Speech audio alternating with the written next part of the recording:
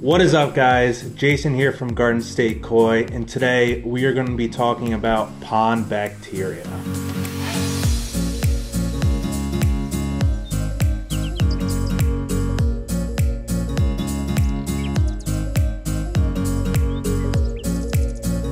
Why would you need to add beneficial bacteria in your pond? This bacteria helps to break down any debris in your pond, fish waste, and helps reduce the amount of ammonia and nitrates in your water system. This bacteria lives throughout all the rocks in your pond, in your biofalls, in your skimmer. It's all over. This beneficial bacteria also promotes water clarity as well as helps to reduce the amount of algae in your pond.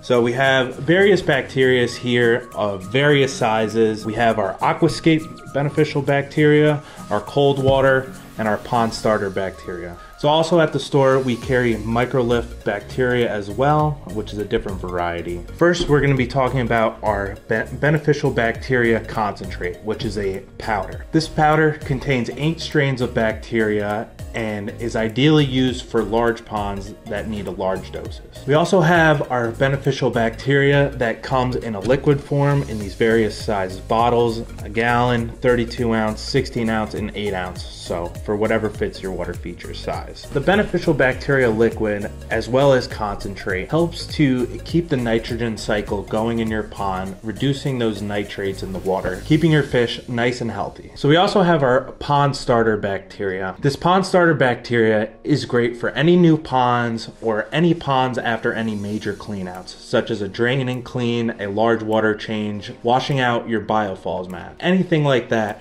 you're gonna wanna add the pond starter bacteria. This bacteria is more highly concentrated than the beneficial and the concentrate because this is made to establish that bacteria colony in your water feature early on in the season. So now we're going to talk about our cold water bacteria.